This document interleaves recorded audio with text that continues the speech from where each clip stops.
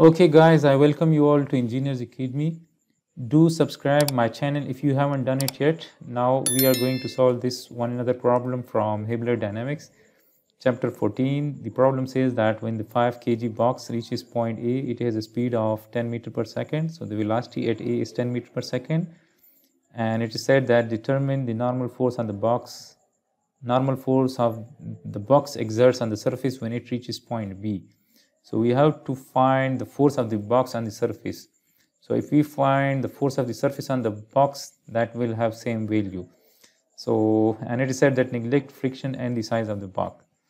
So here we are given that x is equal to the path is given as a function, right? We are given that this path is defined by this equation. So from this we can write that x1 divided by 2 plus y to the power 1 divided by 2, this is equal to 3.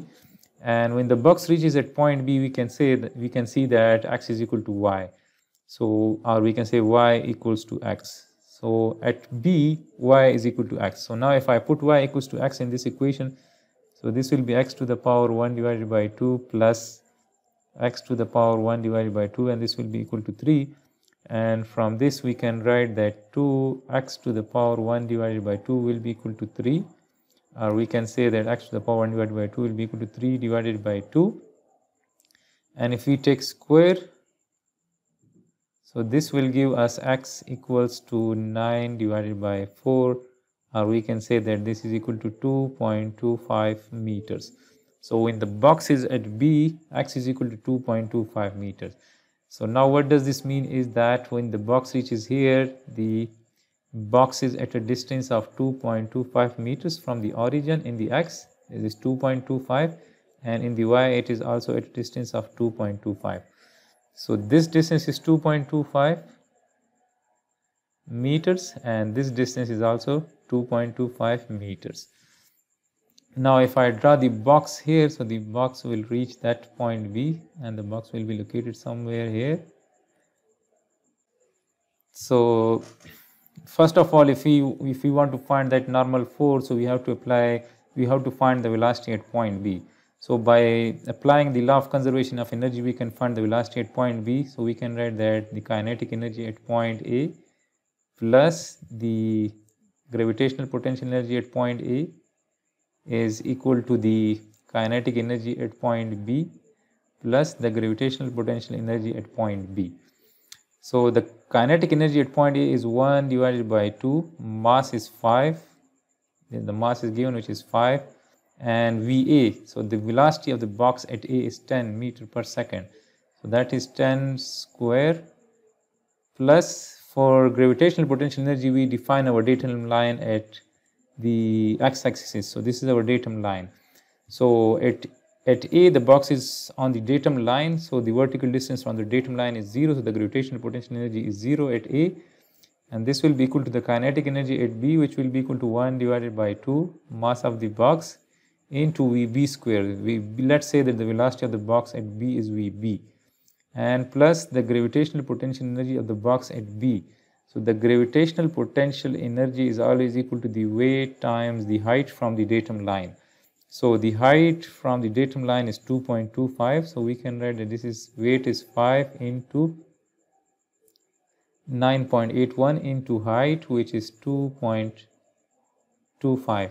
So now we can write that this is 5 into 9.81 into 2.25. And h is positive in this direction and h is negative in the downward direction. So this means that when the box moves from A to B, the energy is stored in the box, right? So this is the positive gravitational potential energy. Now when we simplify this, this is 5 divided by 2 is 2.5, and 2.5 into 10 square is 100. So this is 250 equals to, this is 5 divided by 2 is 2.5 VB square. And let me find this, this is 5 into 9.81 into 2.25, this is 110.36, so this is plus 110.36. So if I bring this to the other side of equation, so that will become minus, so this will be 250 minus 110.36, and if we divide both sides of equation by 2.5, so we will get VB square. So VB square is 250 minus 110.36 divided by 2.5. So this is 250 minus 110.36 divided by 2.5. This will give us VB square, which is 55.856. So VB square equals to 55.856 meters square per second square. Now to find the normal force at point B, we have to consider the normal and tangential coordinates. So the radius, the center of this curvature is somewhere here. So the normal axis is going to act towards that center. This is the normal axis, and the tangential axis is going to act perpendicular in the normal direction, in the direction of the increasing velocity. So this is the tangential direction, and similarly the weight is going to act vertically downward. So the weight is going to act like this. This will be the weight, and weight is 5 into 9.81. Now if we find this theta, so this theta and this theta, both of these will be equal, right? So this is the weight and this is the theta which it is going to make with the normal axis. So if we consider this right angle triangle, we can find this theta, and as we can see that this height is 2.25 and this is 2.25, so both of these sides are equal. So if we apply tan theta, so that will be equal to 2.25 divided by 2.25, which will be equal to 1, and from that if we take tan inverse, so that will give us theta equals to 45 degrees. So this angle is 45 degrees. We can write that this is 45 degrees. So now if we apply the summation of forces along the normal axis, if I apply the summation of forces along the positive normal axis, so that will be equal to MAN, and which will further be equal to M into VB square, since we are taking the summation of forces at point B. So this is MAN, that is MVB square divided by the radius of curvature at point B. So to apply this equation, first of all we have to find the radius of the curvature at point B, which is always equal to the radius of curvature at any location will be equal to 1 plus dy by dx square to the power 3 divided by 2 divided by d square y by dx square and its absolute value. So first of all we have to find the radius of curvature at point B, and at point B x is equal to 2.25 meters. So now we are given this equation. So from this equation I can write that y to the power 1 divided by 2 is equal to 3 minus x to the power 1 divided by 2, and similarly if we take square on both sides, so we will have the equation like this. This will be y will be equal to this thing, and similarly if we take the first derivative, that will be dy by dx. So the first derivative will be 2 into 3 minus x to the power 1 divided by 2, 2 minus 1, so which will give us to the power 1, and the derivative of this, so the derivative of this is 0 minus 1 divided by 2, x to the power 1 divided by 2 minus 1 will give us minus 1 divided by 2. So this will be equal to this. Now 2 will cancel out, so we will be left with minus 3 minus x to the power 1 divided by 2 divided by, if I bring this x to the power minus 1 divided by 2 into the denominator, so that will become x to the power 1 divided by 2. So now we can write it like this. This is minus 3 divided by x to the power 1 divided by 2 minus x to the power 1 divided by 2 divided by x to the power 1 divided by 2. So this will be minus 3 divided by x to the power 1 divided by 2, and this will become minus 1. And similarly if we multiply this minus sign inside, so that will become 1 minus 3 divided by x to the power 1 divided by 2. And if I bring this x to the power 1 divided by 2 to the numerator, so we can write this as 1 minus 3 into x to the power minus 1 divided by 2. So this is dy by dx. So now we can find dy by dx when x is equal to 2.25 using this equation. So let me write it here. Dy by dx is equal to 1 minus 3 x to the power minus 1 divided by 2. And similarly, if you want to find the second derivative, so that will be d square y divided by dx square. And now you have to take the second derivative of this. So this will be 0 minus 3 into minus 1 divided by 2, and x to the power minus 1 divided by 2 minus 1, so that will give us minus 3 divided by 2. So this is minus 3 divided by 2. Now this will become plus, this is plus 3 divided by 2 x to the power minus 3 divided by 2. So now if you want to find dy by dx when x is equal to 2.25, we need to put x value in this. So dy by dx, I need to put x equals to 2.25 in this equation. This is 2.25 to the power minus 1 divided by 2, and this gives us minus 1. So dy by dx, this is minus 1, remember. So dy by dx comes out to be minus 1 at x is equal to 2.25, or we can say that at point B.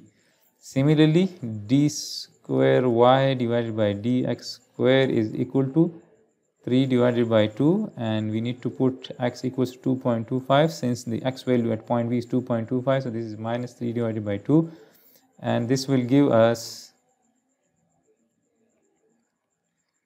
3 divided by 2 into 2.25 to the power minus 3 divided by 2, and this will give us 0.44. This is 0.444.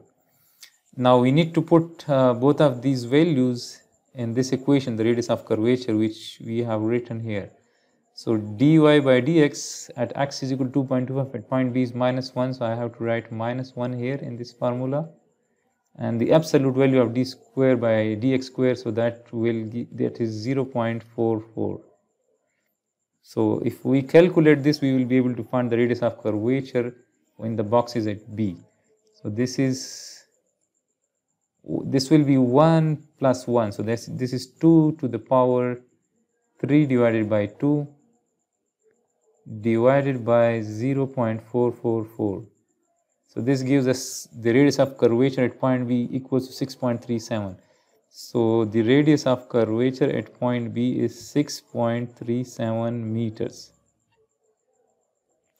Now we have to apply this equation, the summation of forces along the normal directions. So the surface is going to apply the normal force in this direction, that is in the positive n direction. So we will write that